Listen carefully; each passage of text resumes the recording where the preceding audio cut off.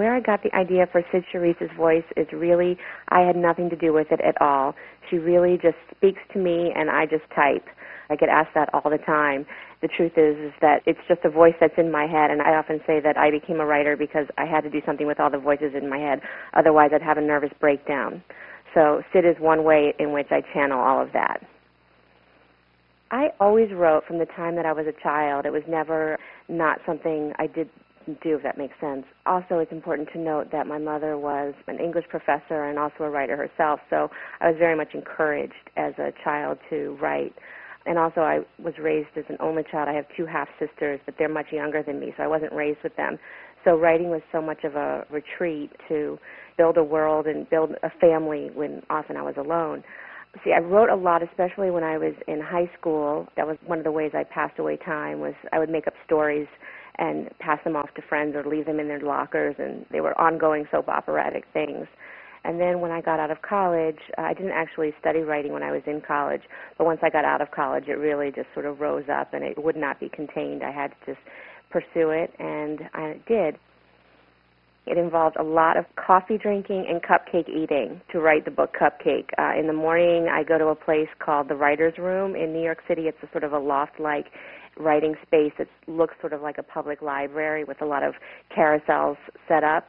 I keep a laptop in a locker there, and I get there very early in the morning and with a very tall cappuccino and an iPod on my ears, and I get cracking. And sometimes I'll jump right in. It depends on how quickly the caffeination goes in.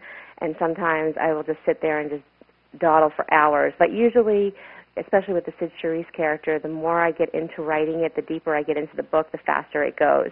The initial stages are a little kind of slow as I kind of work my way back in and rediscover all the characters, but then once I'm in, it tends to fly. And that was definitely the case here.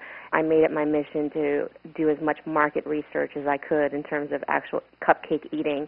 That's what I told myself, at least. And so my joke about it is that by the time I was finished writing the book, my fat pants no longer fit, so I had to jump back on the treadmill. But it was worth it in the interest of writing a book called Cupcake to sample as many as I did. I really could talk anybody's ear off on the subject of where the best cupcakes to get in New York City are. I try not to plan anything out, so I like to let the books happen the way they want to happen. There were not very many surprises to me when writing Cupcake. I think that the biggest surprise to me happened in terms of the relationship between Danny, her half-brother, and his former partner, Aaron. I had really expected a new romance for Danny, and I was not planning to put them back together or even have that be part of the storyline. In fact, the whole book, the way I had it in my mind initially, was very much about him pursuing a very different course in life, a new course in life. And then I wrote a scene where both of them showed up at a Halloween party dressed like disco characters, and they were dressed very similarly, and all of a sudden I realized, oh, you were really going down the wrong path, Rachel. This is the path that you were supposed to be on. So that was probably the biggest surprise when I was writing it, was how that story developed. The other big surprise for me is that it was the character of Shrimp. I often say that character, I love him, but I sort of feel about him the way Sid Charisse's mother does about him, which is like, he's probably a good kid, but he's sort of lost and trying to find his way. And not the most stable person for a young girl to have a relationship with, even though I love him to death and I understand why teenage girls would be in love with him.